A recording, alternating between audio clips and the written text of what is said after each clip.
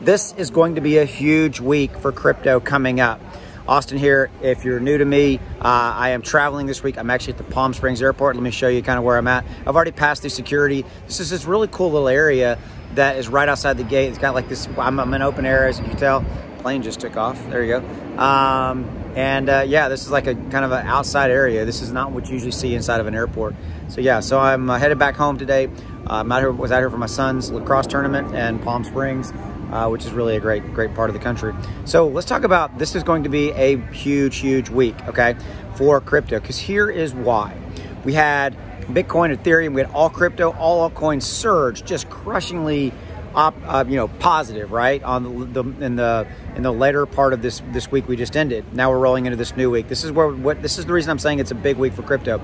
Are we going to continue that trend? Okay, are we going to continue that positive momentum? That's what I'm really looking for.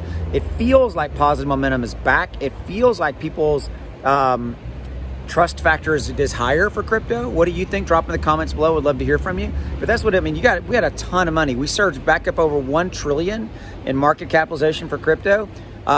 Just in this last little run, right? So it feels like positivity is back. Now that's what I'm saying. This next week is crucial that we don't give all that back. That's what I want to see. I want to see us move forward. Have a plan for your crypto, everything you own, all coins, all tokens. Have a plan. Know what your cost basis is. Know what your profits, targets are. Be diversified. Again, it's not investing advice. These are just basic things that you should do to be smart. Don't have all your money in one crypto. All those things I talk about in all these videos. What do you think? Do you think that this week we're going to come surging back? Do you think we're going to continue the momentum? That's the key. I want to see that momentum so that we can build on that and move forward. That's what I got for you. As always, thanks for your support. Links in the description below. Check them out to TradeX. Really cool trading app coming out. It's on the Google Play Store now, coming out on Apple soon to help you do alerts and stop losses on the DeFi side. This is the app I'm going to be using when it hits on Apple. All right, I'll see you. Planes everywhere. Bye.